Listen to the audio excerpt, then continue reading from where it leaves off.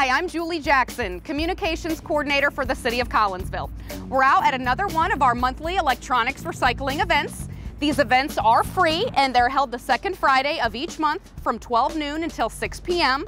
The truck shows up at the public parking lot across the street from Spirito's Italian Market and next to Computeries on Main Street. These do run the second Friday from now up until the end of the year in December.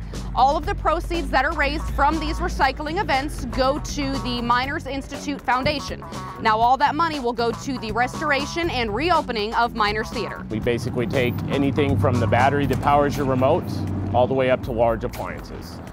The only items we no longer accept are the older style, so the bigger back televisions.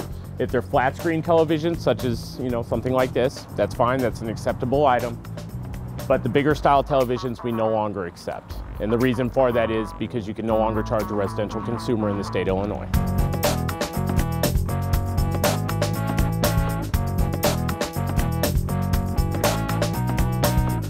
There's actually 2 locations in the Metro East. One would be Best Buy in Fairview Heights. You can take up to 3 items, up to 27 inches are smaller, there per day.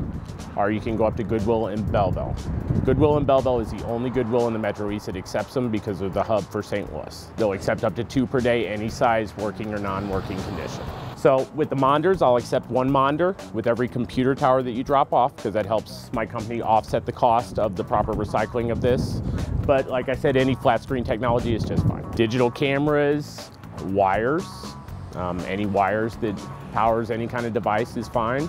Speakers, everything from diabetic testers. Anything that is powered by a battery or cord is an acceptable item, like I said, with the exception of the televisions. There's times when we get here at noon and people are already waiting for us to just set up so they can drop off their item. Again, they go from noon to 6 p.m. and all the money that the company WeCycle Belleville raises from these electronics recycling events goes to the Miners Institute Foundation. Now, all of that money will then in turn go to the restoration and reopening of Miners Theater. If you have questions about items to recycle or would like more information, you can visit WeCycle-Belleville.com.